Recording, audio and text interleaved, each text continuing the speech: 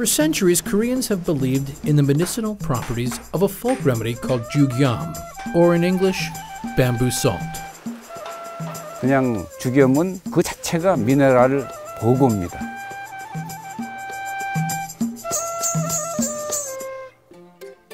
Bamboo salt is ubiquitous in South Korea.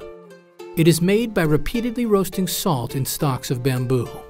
Its adherents claim it combats disease, indigestion, and pain. But what's certain is it's not easy to make. 이 죽염을 제조하기 위해서는 이 고온이 필요한데 이 1300일 정도 이 시일이 소요되고 대단히 많은 공정과 또 인력이 투입돼야 하는 그런 참 거대한 작업이죠. The definitive method was fashioned in the early 20th century by a famed medicine man named Kim Il-hoon. Near the end of Kim Il-hoon's life, his son, Kim Yoon-se, established a bamboo salt company that preserved and industrialized the family's salt-making method. 이 구입에다가 3년간 간수를 뺍니다. 그 다음에 그것을 이 대나무 통에 넣고 입구에 황토로 봉해서 소나무 장작불로 태웁니다. 그래서 대나무가 타고 소나무 장작도 타고 소금 기둥이 남으면 그걸 빠서 마지막 9번째는 고온 용융로에다가 넣어서 섭씨 1700도로 처리해서 완전 용해된 것을 다시 결정한 것이 바로 죽염입니다. 그래서 한국산 천일염과 소나무와 대나무가 결합돼서 만들어진 한국이 낳은 미네랄의 보물입니다. For Kim, the 3-year process is worth every minute. Producing it is a way to honor both this uniquely Korean remedy and his father's legacy.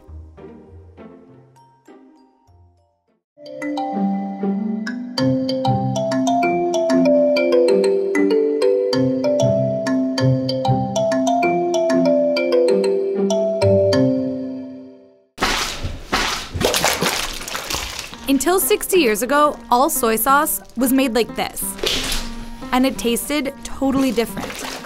But there's a small island off the eastern coast of Japan with a town center called the country of soy sauce. Here, despite a government ordinance to modernize production, a small group of people continue to make it the traditional way. Yasuo Yamamoto is one of those people.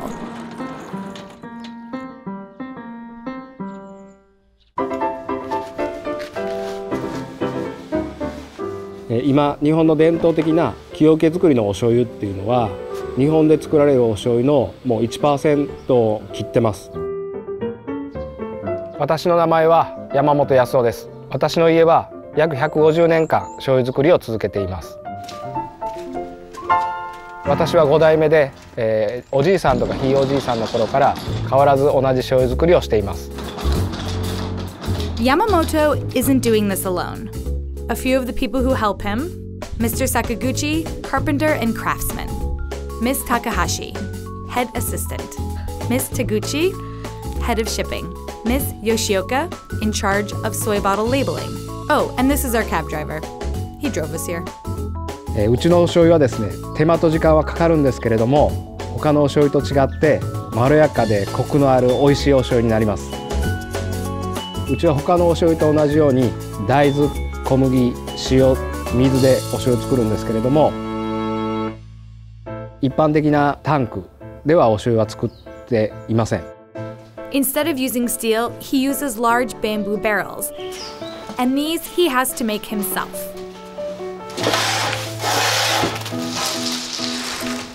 These barrels are the main differentiating factor between the soy sauce you know and his. It ultimately comes down to how the soybeans are fermenting inside these bamboo barrels. プチプチと音がして発酵していくんですけれども、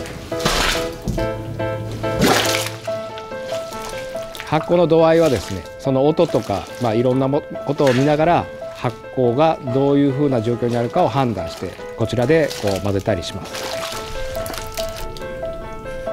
Traditional commercial production of soy sauce takes only a few months. But for Yamamoto, it takes much longer. うちでは製造工程の熟成期間が約2年かかります。お醤油の製造工程ですけれども、まず大豆を蒸して小麦をいって砕きます。でそこへ塩水を合わせて春から夏にかけて発酵していきます。でその後熟成したものを絞るとお醤油になります。It seems like a lot of work to go through for soy sauce, but for Yamamoto, this is what soy sauce is supposed to taste like. So it's all worth it. お醤油を作る菌の生態系を次の世代へ残し伝えるのが私の仕事です。Yamamoto-san, whose soy sauce is better, yours or the big guys? それはもちろんうちのです。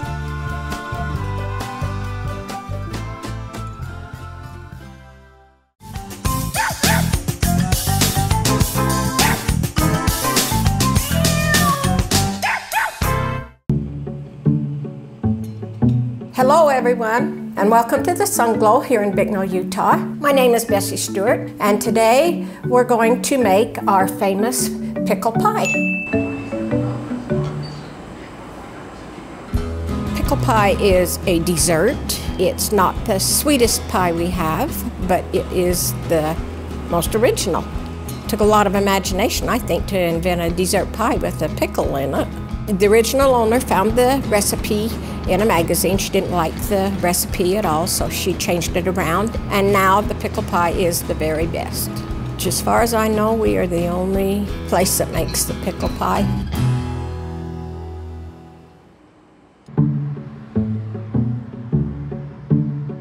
In pickle pie, you will find sugar, butter, milk, eggs, lemon extract, cornstarch, cinnamon, nutmeg, and of course the pickles.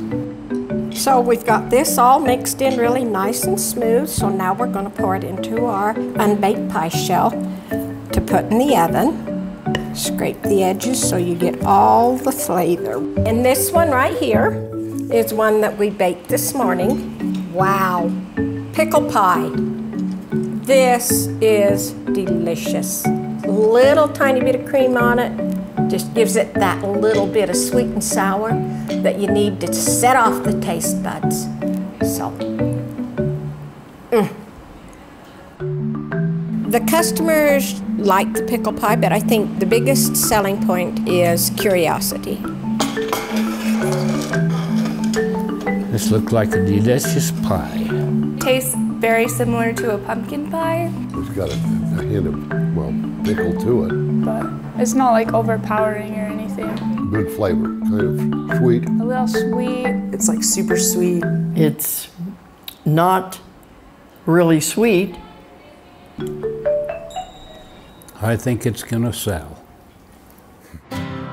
Bicknell is a very small little town. We are about 3 hours from Salt Lake City, and you don't have to live in a great big city to have good food. You have to have pride and an imagination. It's more than just a pie. It's your work of art. It's something that you have done, and it looks pretty and it tastes good, and you can be proud of it.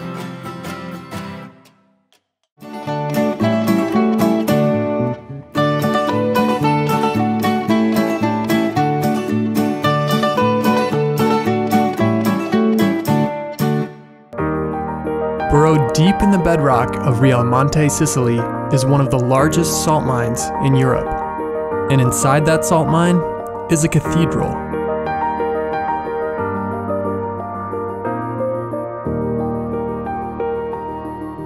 To find this holiest of underground places, you'll have to navigate 62 miles of spacious, patterned tunnels. Concentric circles made 5 million years ago from the evaporation of an ancient ocean adorn the walls. Lighter rings indicate a hot summer, darker indicate the cool of winter.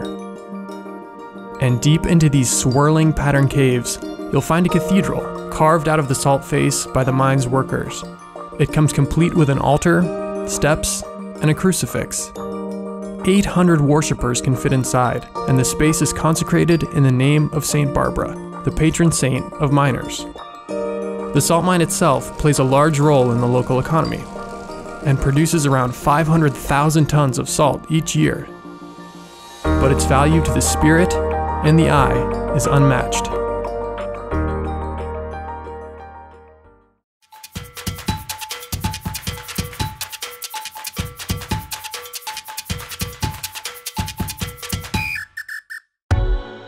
Located in Romania, around 400 feet below the town's surface is the Salina Turta, an underground theme park inside one of the oldest salt mines in the world.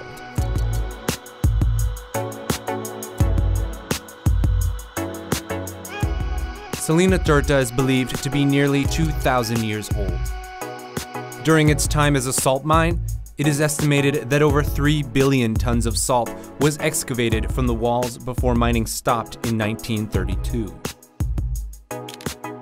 This underground hub has had various uses in the past, from a cheese storage center to a World War II bomb shelter, but its current usage is perhaps its most unique. In the early 1990s, Salina Turta was carefully converted into a subterranean theme park and museum. This active park includes a 180-seat amphitheater, an underground lake with paddle and rowboats, mini golf course, ping pong tables, and of course, a Ferris wheel. Over 2 million people have visited since its opening. The dizzying effect of the place will leave you feeling like you've left reality in this subterranean wonderland.